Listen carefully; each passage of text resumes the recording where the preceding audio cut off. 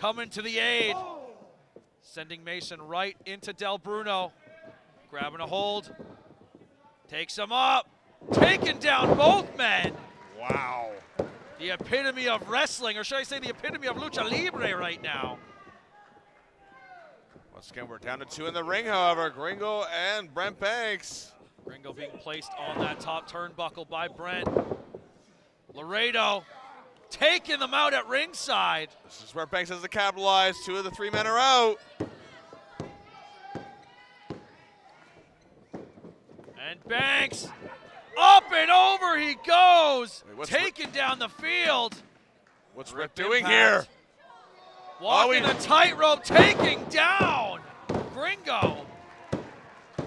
Rip Impact standing tall in that ring. He didn't get all of it, but he took out Gringo for now. Oh, look at this! With the assist from Rip Impact. And now Rip about to fly himself. Beautiful twisting plancha from the high-risk hero.